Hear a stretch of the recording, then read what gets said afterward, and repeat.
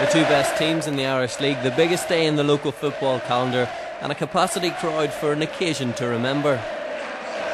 Linfield going for a remarkable clean sweep of trophies, Glentoran out to spoil the Blues' party.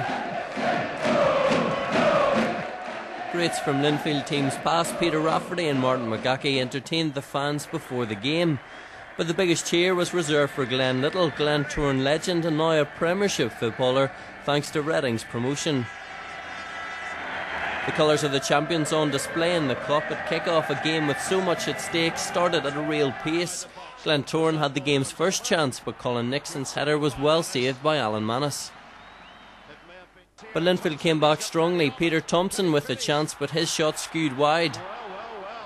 Then Elliot Morris performed heroics to keep the Blues from scoring.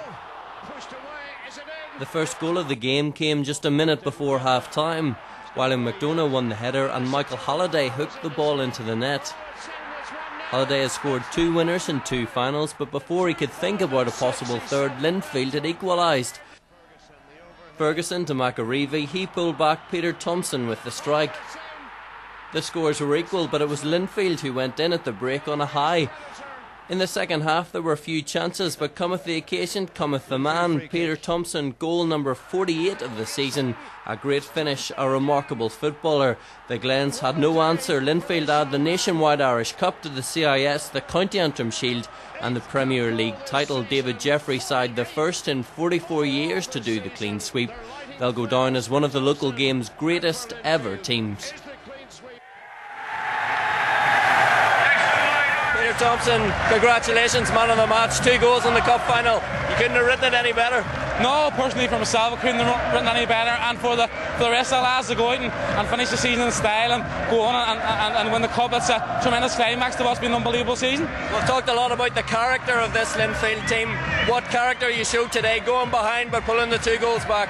Yeah, I think that gave us a kick on the backside that we needed probably. I don't think we were playing particularly well, but then once the goal went in, I think that woke us up and we certainly went on and played some unbelievable stuff in the second half, and maybe unfortunately not to get a few more goals, but we'll certainly settle for the 2-1 anyway.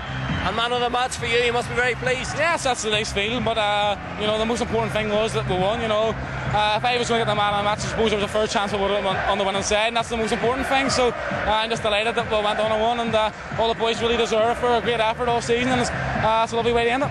Well, we've just made history, you know, 61, 62, and people thought we wouldn't do it. We've done it and done it in style. The supporters have been fantastic, my players have been superb. It's been a great day. And this is what it means to Linfield. The player of the season scores for the team of the season. Linfield win the clean sweep in 2006.